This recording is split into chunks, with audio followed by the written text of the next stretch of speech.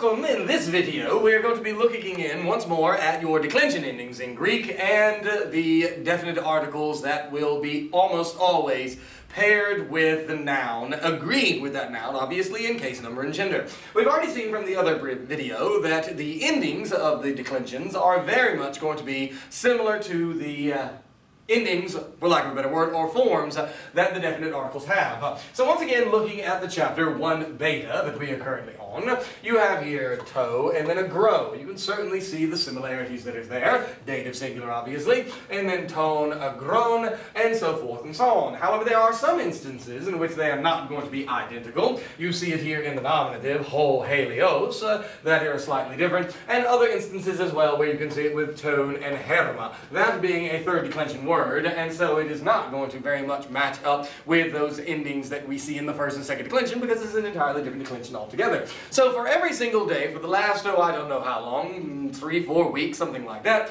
on the board as the Greek class is entered has been the following chart.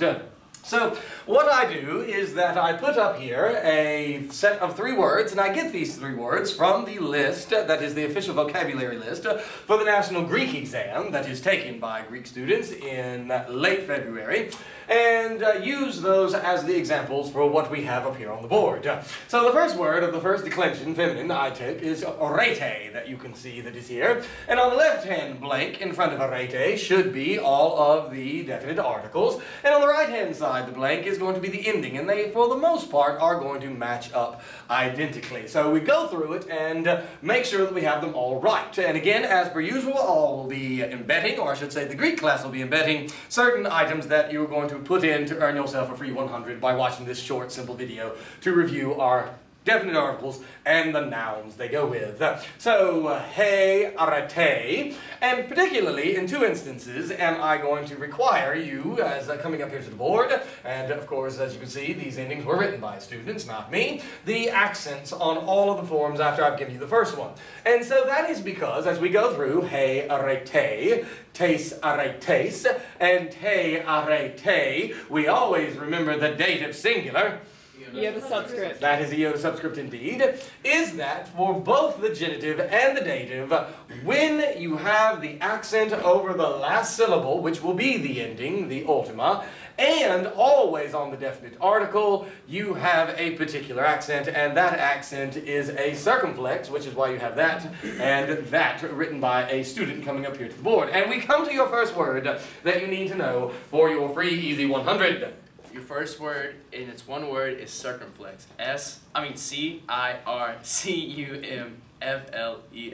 That is it. So make sure you get that first letter correct. It is C, circumflex.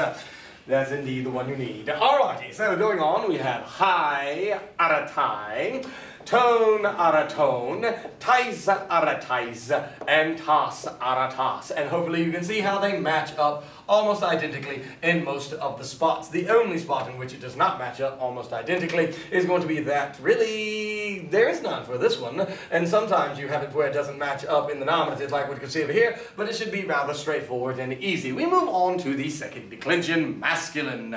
When we have the second declension masculine, again, you have to make sure you get your accents correct, because on this one, in the instance, we're going to see, is that it starts out, does the accent right here, an acute of the first syllable with that smooth breathing, ho anthropos, but when we then put it into the genitive and dative, it has now as the ending a long value. All diphthongs are long in their value. And what they are going to do is that they are going to drag that accent from one syllable down towards it. That is why you can see that it is moved to anthropu, to anthropo, and ton anthropon. Because it is omicron nu and a short value, it is not going to drag it. But when we go to the plural, hoi anthropoi, whatever reason, the rule is that even though it is a diphthong, when it is the diphthong ending of the nominative plural, it doesn't have the ability to drag the accent down towards it. Ton anthropon, it did drag it there, tois I should say, anthropois, it did drag it there, and then tus Anthropos. The other thing that you need to be aware of when dealing with these sorts of things we'll see and talk about on our third row. But we come to your second word that you need to put in for that easy NV 100, and it's just the same word as what I was talking about that a second ago. Your second word is accent. A-C-C-E-N-T. That's it. Most words in Greek have to have them, and there are certain things that obviously go on, as with the dragging of it down close towards it.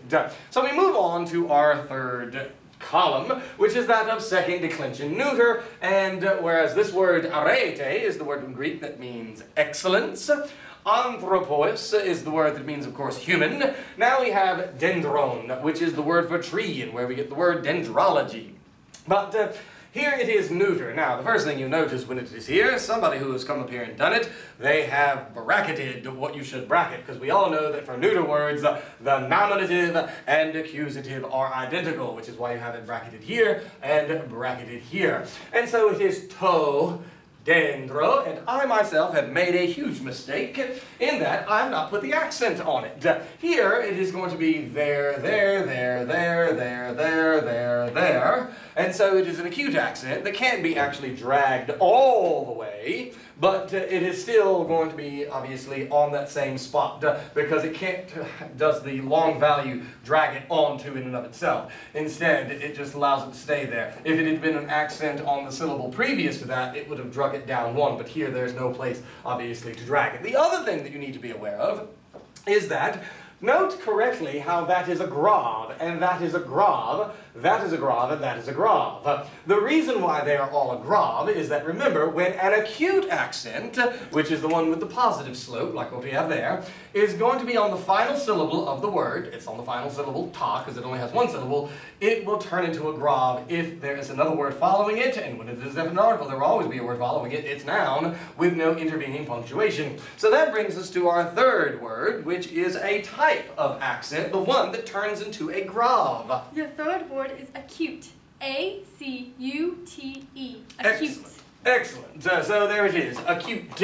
And so we have no longer an acute, but a grav. No longer an acute and a grav. To dendron, to dendru, to dendro, and to dendron. Identical in the accusative and in the nominative. Down to the plural, the second rule that we have concerning neuters is that the nominative plural and accusative plural always end with a. In this instance, alpha. That's the Greek a. And so it's ta dendra, ton dendron, tois dendrois, and ta dendra. And again, the whole reason why I pair it like this to practice every day is to show that close relationship in similarity of how they look between the definite article and the actual ending. Now, one more thing to point out here, and that is the universal truth concerning the genitive plural. The genitive plural always has own regardless. So it is own for first feminine, own for second masculine, and own for second neuter, which then would lend itself to the definite article being tone, tone, tone, which reminds me of that band from the early 90s, I think it was an R&B group, that went by the name Tony, Tony, Tony, just like we have tone, tone, tone. And what was funny about that band is that all three of those Tonys spelled their name a different way. And that brings us to the fourth and final item. Final word is Tony. T-O-N-Y. So he chose the spelling not of one of those Tonys, not of the second of the Tonys, but the T-O-N-Y Tony. And that is it. So hopefully you've enjoyed this short little video to help you see how we've been pairing it up every day in class, trying to learn our endings. So that's it. You have your 4 words. Thanks so much to my Greek class. Give yourself a good hand. There it is. See you later.